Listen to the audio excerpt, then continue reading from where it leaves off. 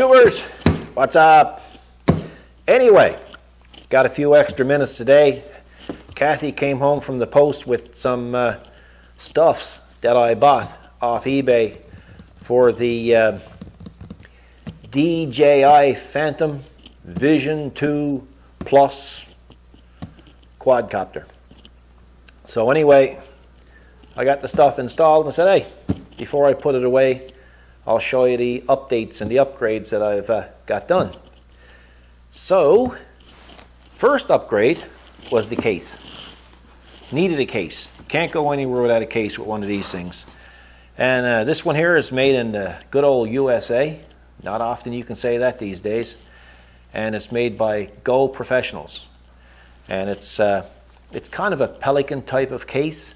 I don't know if it's of the quality of Pelican cases, but it's much on the same line.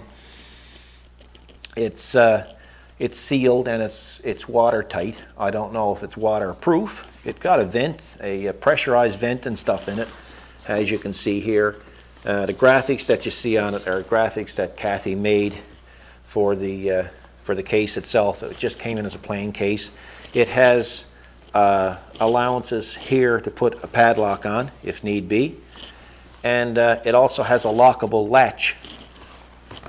The case is deep enough to put the Vision 2 in, and that's what matters, you know. It's got a true hinge case, so you won't have to worry about the hinges breaking. Looks pretty durable, and it's got a nice shape, good heavy handle. And it's not too heavy. So we'll open her up and we'll have a look. We'll have a look-see.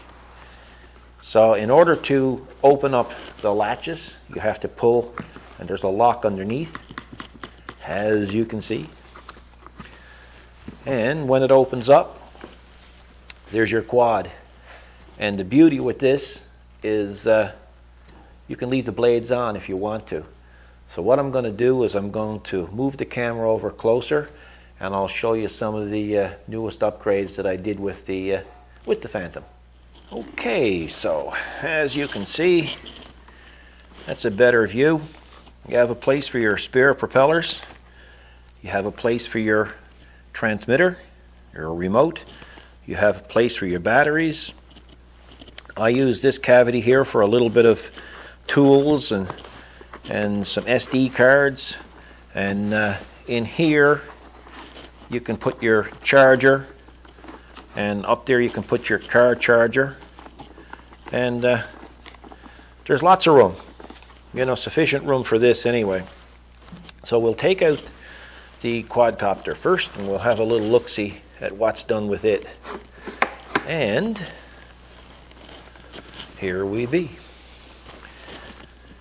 So as you can see, we have the gimbal lock on here, and of course what happens with the gimbal lock is it's kind of transparent, which I think DJI should have not did it that way. I think they should have had it painted an orange color or a red, because once you start these things up, if you leave that gimbal lock on, it could do some damage to your 3-axis gimbal.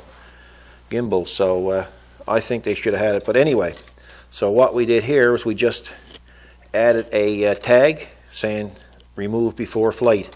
I bought this off of eBay along with this carbon fiber guard, gimbal guard, and it came in from Israel, and really good seller on eBay.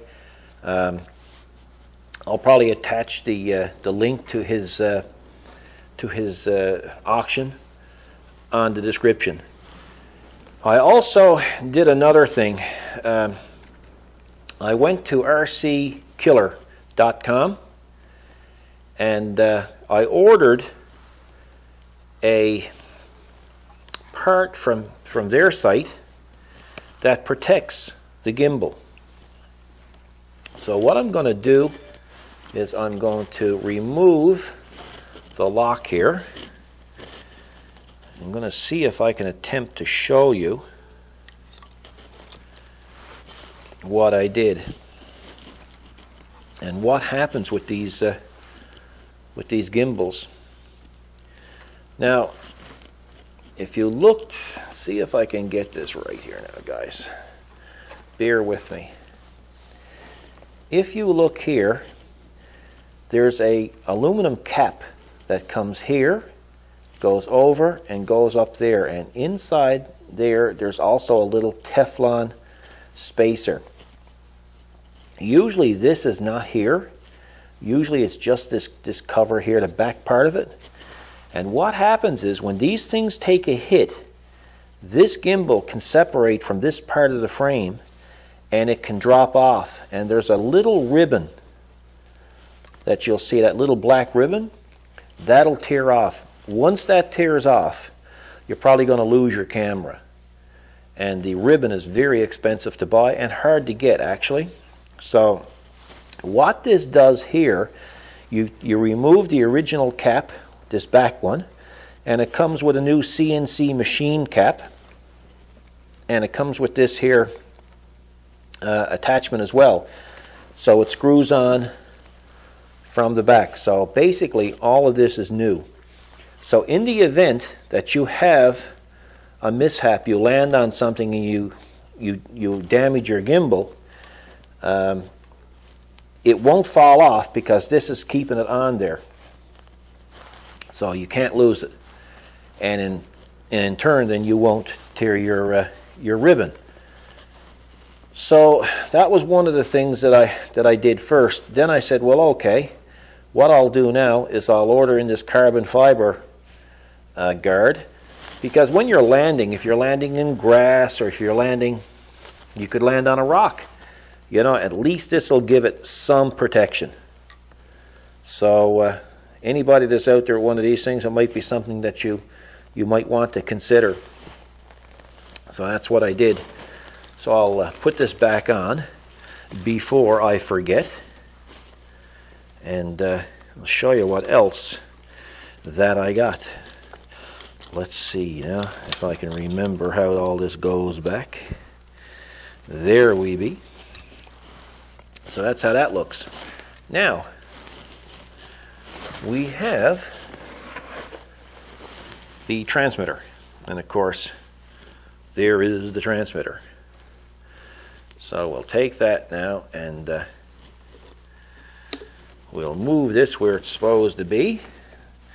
Move the antenna up, and we'll have a look at that next. So this has allowances made for the iPhone 6, or for an iPhone.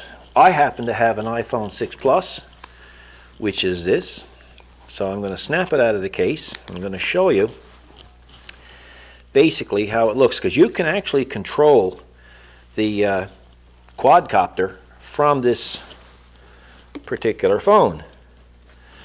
So there you have it. So what I got to do is tighten up the screws in the back here, because I had them loosened up a bit just to put it back in the case without straining the hinge. So that's how it would look. Now in a perfect world, that's great. But when you get outside in the sunshine, well, that's going to create a problem for you. So what I did is I ordered in this from Taiwan.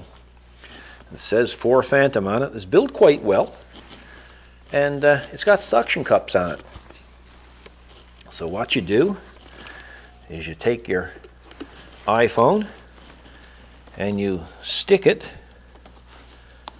Be nice, guys. You stick it on here with the suction cups, like so, and then you take that and you bend it over like that, and there you have it.